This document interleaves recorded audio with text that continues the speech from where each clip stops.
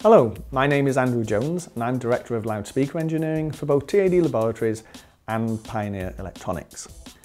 I've been involved in loudspeaker development from both research and the development side of it for almost 35 years. It started out as a passion for hi-fi and in particular loudspeakers in my early teens, and I've made it my whole life's career.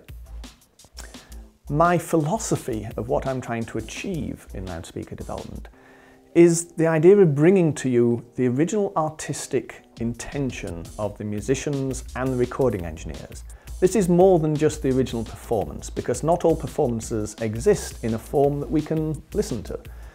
But the intention of those engineers who capture whatever performance is going on, that's what I want you to hear. For the second generation of this award-winning loudspeaker range, there's a number of improvements I've made, primarily to the drive units themselves. These are the heart of the system. For the bass driver in the bookshelf and also in the center channel, I have a new cone that is a structured surface cone material. We've embossed a pattern into the cone to give it better rigidity for low frequencies, but smooth out the breakup modes at higher frequencies. This allows us to more easily transition to the tweeter. Combined with a harder dust cap to control the resonances at the higher frequencies. Now, looking at the rear of the driver, you can see we've vented the pole piece. This allows us to relieve the pressure buildup behind the dust cap and give a more dynamic bass performance. We've also lowered the resonant frequency of the driver, so again, getting a much more extended bass performance out of this driver. For the tweeter, again, many changes. New dust dome material, new waveguide shape to get better off-axis performance and matching to the mid-range, and a much larger magnet. This gives us greatly improved sensitivity of the tweeter, so we don't get as much thermal compression at high volumes.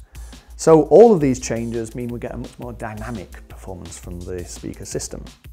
And we combine that again with a 6-element crossover network. We have a film capacitor for the tweeter, we have an air core inductor on the tweeter, and for the bass driver we have a laminated steel core inductor. This allows us to get high sound levels without any ill effects from that inductor. Overall, the speaker systems have more extended dynamic bass, a smoother mid-range performance, and overall increase in both efficiency and ease of drive. So even with entry-level receivers, we get a very well-matched system and a very well-performing system. What I wanted to create with these loudspeakers is not only bringing you the original artistic intention of the performances, but also the fun factor in listening to music. We want to listen to music, we want to enjoy our music, and we want to be surprised by what is in that music.